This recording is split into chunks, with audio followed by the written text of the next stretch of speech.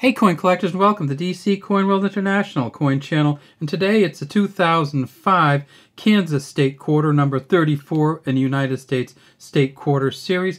Kansas, which became a state in 1861, as you can see up here. And on the back or reverse is the bison. And you'll see that 2005 started the year, or maybe the 2 years of the bison in United States coins. We see the bison on the plains in Kansas here, American bison looking toward us a little bit to our right. Over here we see these beautiful flowers, and those are sunflowers, the state flower of Kansas. This design on the back is a Norman E. Nemeth design, and down here you can see it, the N-E-N down here, Nen, and he's done a number of U.S. coins and just does a great job on them. We tip this up on its side. We see it's a copper nickel clad copper. This is also made in a silver proof version. We'll take a look at that later. We get onto the front, and this is the side where you're going to find any errors if there are any. And on the front here we see it says United States of America at the top. These are really hard coins to light for some reason, and so we're going to work on the lighting as we go and tip it back and forth. United States of America at the top, Liberty here, In God We Trust here. There's a D there for Denver. At the Denver Mint in 2005, they made 300 million of these. They also made this in the so-called satin finish for uncirculated mint sets. We won't look at one of those because it's pretty similar to this one. This is a really, really good shaped version, a little bit dirty, but you'll notice that there aren't any scratches or anything else in it. It's acquiring a little bit of a patina. If we go way down underneath here, we can see the engraver's initials for the front of the coin.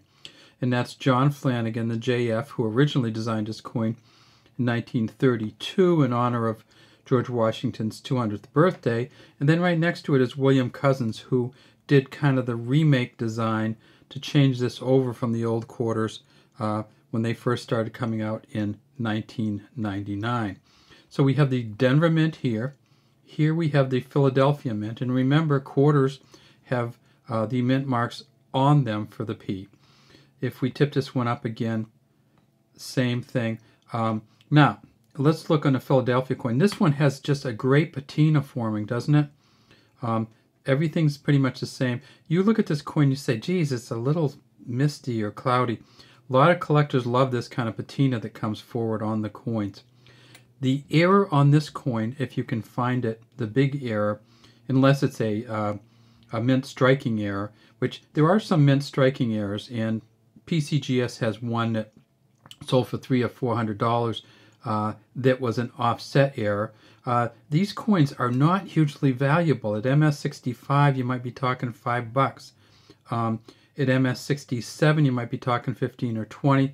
You can only get into the hundreds at MS68, and some of these PCGS has 12 or more that they've found at MS68.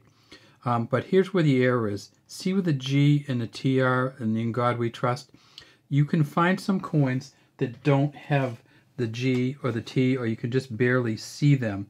It's called a struck through error, or essentially they kind of missed.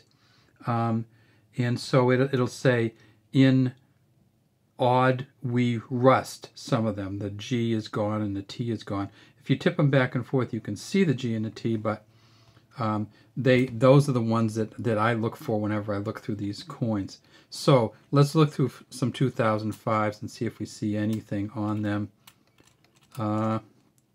Nothing here. Pretty good, In God We Trust.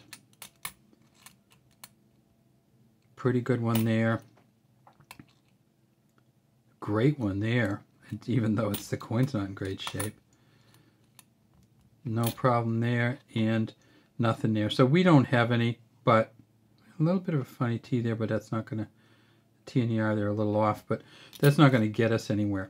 All right, so let's look at the, oh, look at this. Well, I don't know if you can tell that which one this is, because I'll show you the other one too. So one of these are both San Francisco Mint coins. This one here on the left is the San Francisco Mint. They made 3.262 million of these. This is probably a proof 65 or above. It's worth about $2 to $3 because they sold them in the sets. If we look at the back of these, oh my gracious, you can see a really, really good American Bison on the back of these coins. They just come right through. This coin here, this actually is what happens to silver sometimes, and so it's kind of a saved coin, a little bit of oxidation. So this is the silver one. Of course, we tip it up on its side, and you can tell that that's a silver one.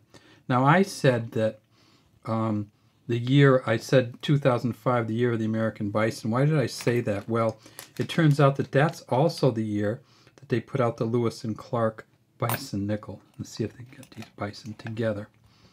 So the Lewis and Clark expedition, 2005, they also put an American Bison on that one. This is the so-called speared bison, which sometimes has a spear going through it.